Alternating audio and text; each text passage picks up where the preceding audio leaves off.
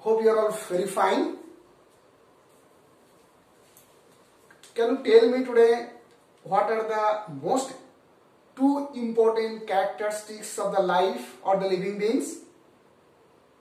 What are the two most important characteristics of the life or living beings? Yes? Yes, one is the reproduction, ability to reproduce. Second one? Yes, second one is the ability to give the response in response to the stimulus. That means living beings or the cells has got the capacity to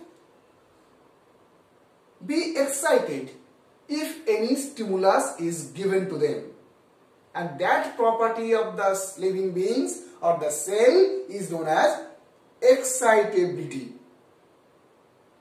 Now can you tell me why this excitability or how this excitability of the cell or cell membrane takes place? This excitability of the cell membrane or of the cell or the living beings are basically because of a very important property or characteristics of the cell membrane that is known as the membrane potential. That is known as the membrane potential. So today in this class I will try to discuss you what is membrane potential and how this membrane potential is created or originated. So first let us see what is membrane potential. So first let us see what is membrane potential.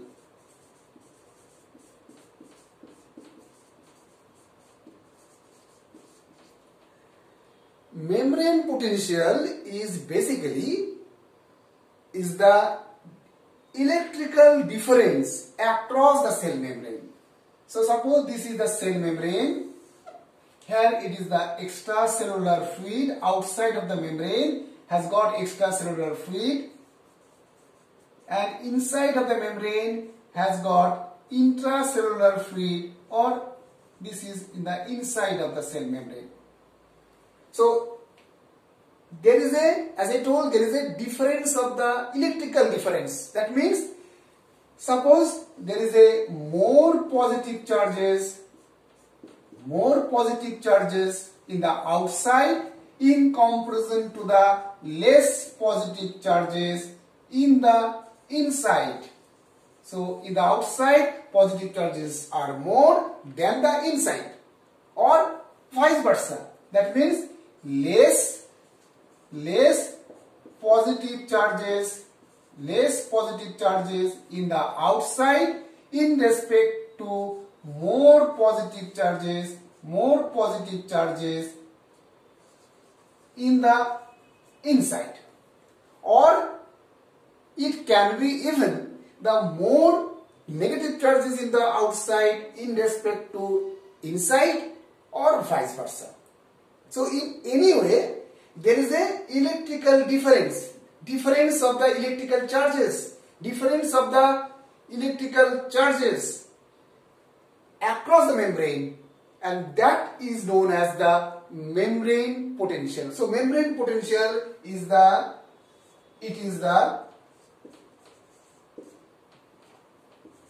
electrical difference across the cell membrane. Electrical difference across the cell membrane.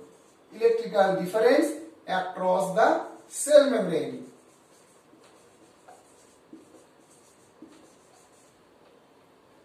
Now, why there is an electrical difference across the cell membrane, or how there is an electrical difference across the cell membrane? This is because of the more positive ions, for example, in the outside in comparison to the less positive ions in the inside. That means difference of the positive ions in respect to outside or across the membrane. It can be more positive ions in the outside in comparison to less positive ions in the inside, or vice versa. Less positive ions in the outside in comparison to inside of the membrane, inside of the membranes. So this difference of the electrical charges is basically because of the asymmetric or uneven distributions of the ions across the cell membrane. That means this is due to this electrical difference across the cell membrane is due to uneven distribution of the ions. Uneven distribution of the ions. Now again here question comes, why this uneven or how this uneven distribution of the ions across the cell membrane takes place?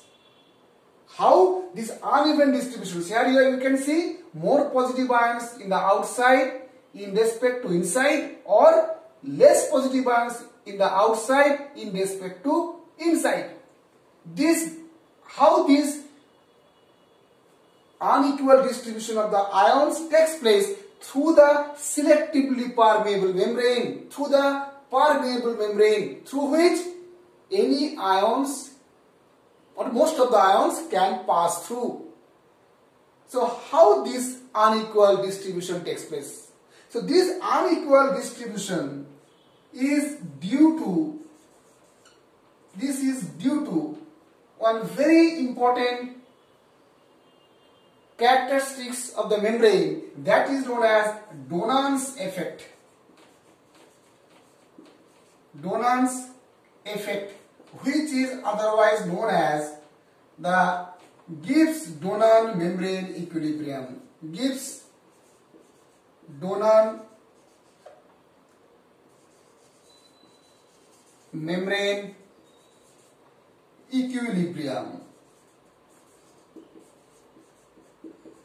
So these unequal distributions or asymmetric distributions of the ions across the cell membrane is due to the Donnan's effect or Gibbs Donnan membrane equilibrium.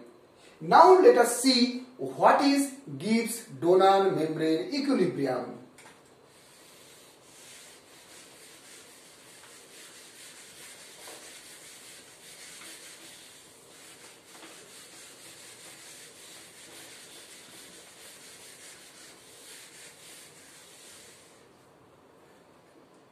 So let us assume first there are two compartments. Two compartments are there which is separated by, this is separated by a selectively permeable membrane. So this compartment is the A and another compartment is the B. Two compartment is separated by a selectively permeable membrane, and both the compartments has got the water inside it. So both the compartments has got the water inside it. Now in this compartment A, suppose 10 molecules of sodium chloride salts are added.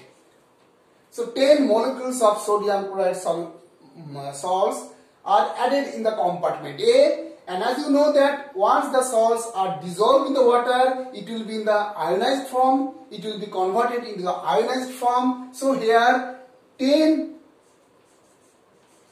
sodium ions will be formed, and 10 chloride ions will be formed. So 10 sodium ions and 10 chloride ions will be there in the compartment A. Now these sodium ions and the chloride ions, these are the diffusible ions. These can easily diffuse from compartment A to compartment B through the selectively permeable membrane, and this is due to the concentration gradient. Because of the more concentration of the sodium ion in the A or more concentration of the chloride ion in the A, what will happen? Sodium ion will move from compartment A to compartment B, and similarly chloride ions will move from compartment A to compartment B. And this movement of the sodium ion from A to B and movement of chloride ion from A to B, how long this will happen? Till the concentration of the sodium ion in the A becomes same to the concentration of the sodium ion and the chloride ion in the B. That means in both the compartments, sodium concentration and chloride concentration will become equal. Till it becomes equal, what's happened? Till it becomes equal, what's happened? The movement of the sodium ion will go on till there is equal concentration of the sodium ion and the chloride ions. So there will be the 5 sodium ion in the compartment A and 5 sodium ion in the compartment B, 5 chloride ion in the compartment A and 5 chloride ion in the compartment B.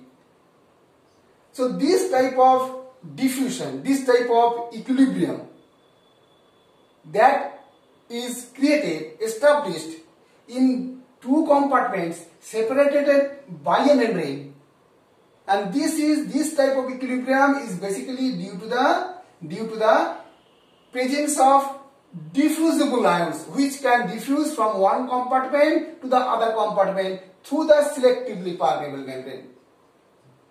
So this is the case which takes place in presence of diffusible ions, where no indiffusible ions are there, or in absence of non-diffusible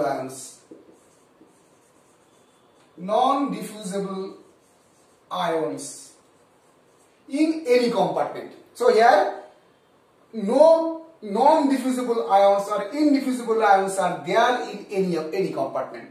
So this type of equilibrium will be maintained, and that this type of movement of sodium ion and the chloride ion will take place till the concentration of the sodium ion and the chloride ion reaches at equilibrium with the compartment B.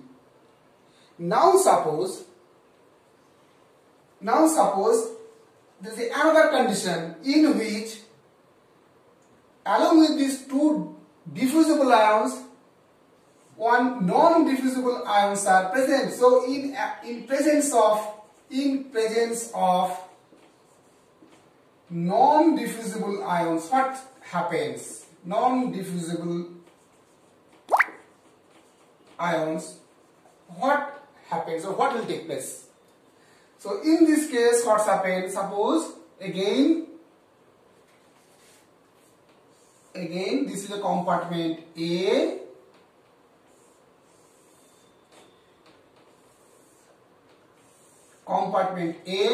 and compartment B, separated by same semi-permeable membrane. So in this case now, again 10 sodium chloride molecules are added,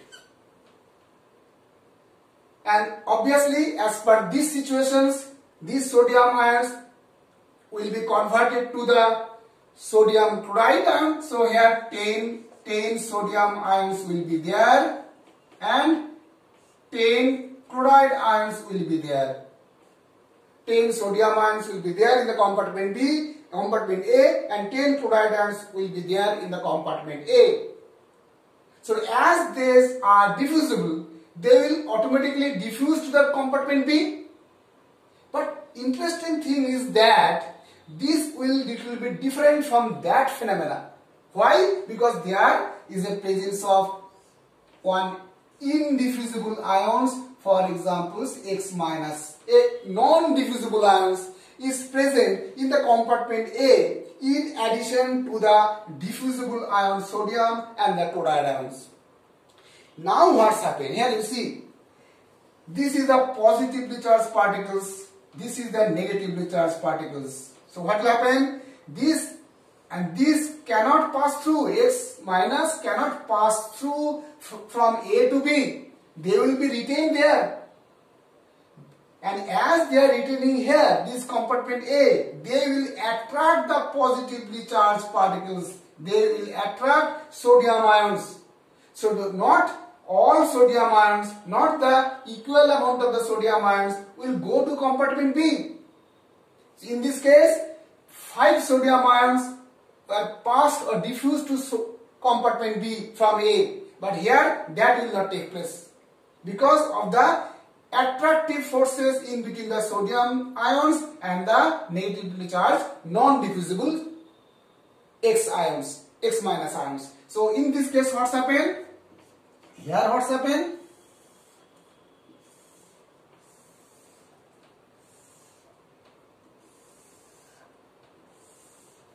Compartment A and compartment B.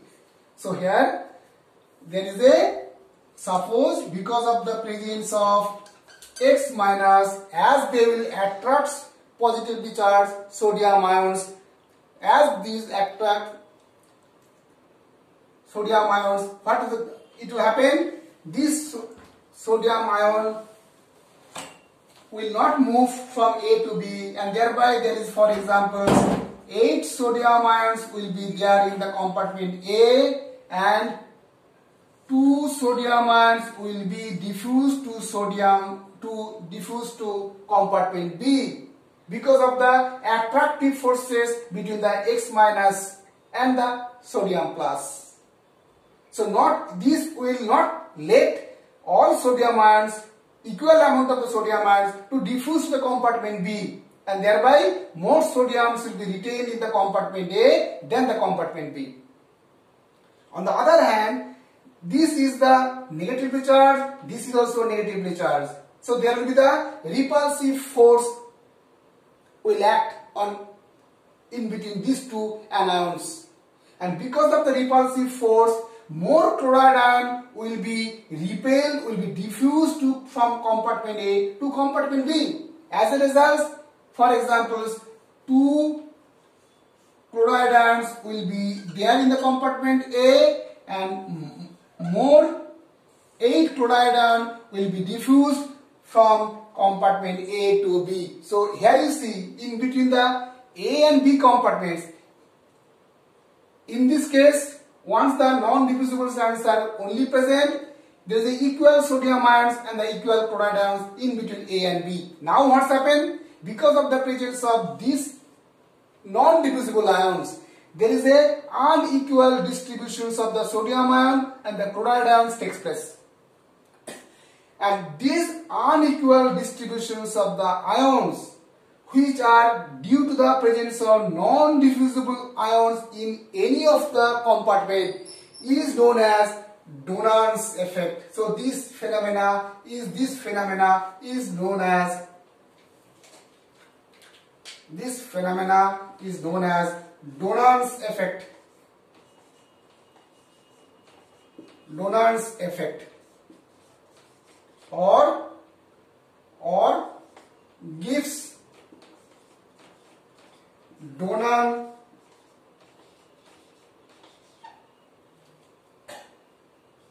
membrane equilibrium. So this is known as Gibbs Donnan membrane equilibrium. This is the, so because of the uneven distributions of the ions across the cell membrane is established because of the Donnan's effect or Gibbs Donnan membrane equilibrium. So this is all about the membrane potential which is established due to the Donnan's effect.